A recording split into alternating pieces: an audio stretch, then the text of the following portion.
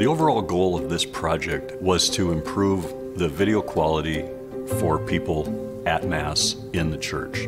But our experience in working with our contractors on bidding and designing this whole system was really quite eye-opening.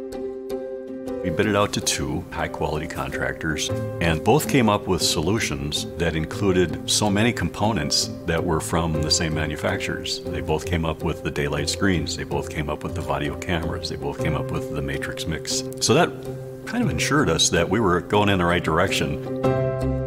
Then live stream came into play.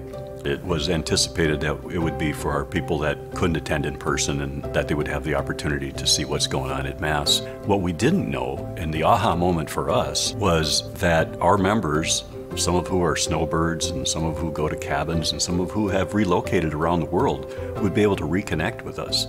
And what we've seen are comments from people about how much it means to them to feel like they're coming home to Pax Christi. The reach of this has been amazing.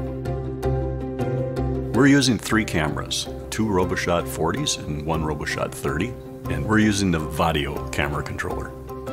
We're using the capability of the system to live stream and record simultaneously so that if, say, we're doing a funeral, that we can hand off a recording of that funeral to the family. We're also live streaming through our website, and the provider stores that video as well so that we can replay it on our website. You feel like you're in church almost because of the clarity and the way the camera is able to focus in on the lector or on the cantor or on the musicians or on the pastor. It just makes such a difference. The stream is so clear that we've actually had people tell us from home that there's something wrong with something in the church. So it's been fun. The cameras have actually done such a good job. We're seeing things that we never even would have imagined. The team members that are using it love it. Rather than 2 cameras, they have 3 cameras. They're high quality. They've got more presets available to them than they've had in the past. The joystick controller is smooth. We like the feature where we can control the speed, so that we're not zooming all over the building. If we want to use the touchscreen to see what's going to happen next and then just quickly touch it and transition to that next shot, we can do that now. I can't say enough about it. It works so easily. I'm not a technical person. I mean, I enjoy using the computer, but I'm no geek, let's put it that way.